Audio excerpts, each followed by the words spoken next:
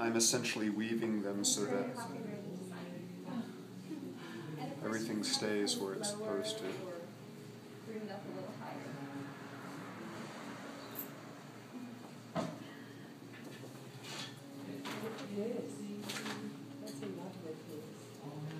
We also play around a lot with this idea of weaving. So a lot of our pieces are woven in one way or another. So there's how it was on the display. Very pretty. There's beautiful. And there's a mirror right there. on the door, and Yeah. Okay. Right there. as the door closes, the mirror appears. And then I can show you a few other ways it can be worn as well. Thank you. It's pretty. I like it. You like it?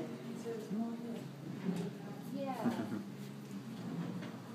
Oh, so this can be worn in a different way.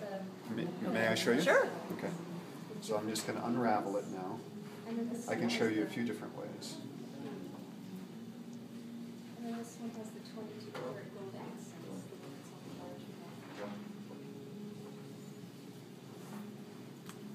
I'm going to show you a few ways that are a little more asymmetrical. So now what I'm doing is I'm turning the pendant in the other direction, and I'm going to start weaving through the small loop first.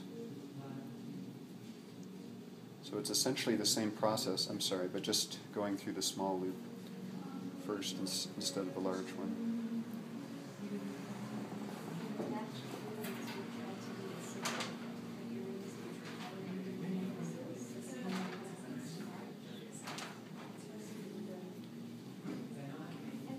Actually, at the end, I always like to go one strand at a time so that it doesn't get too caught up. It's interesting to see the different ways you're doing it. Yeah. I like how you can wear them different ways. It has a completely different look. Yeah, see, this is one of my favorite ways because I'm a big fan of asymmetry. So what I like to show about wearing it this way is you can then bring it off to the side and wear it like this. So it's almost like a sash. Or then by bringing it more central, you have the pendant traveling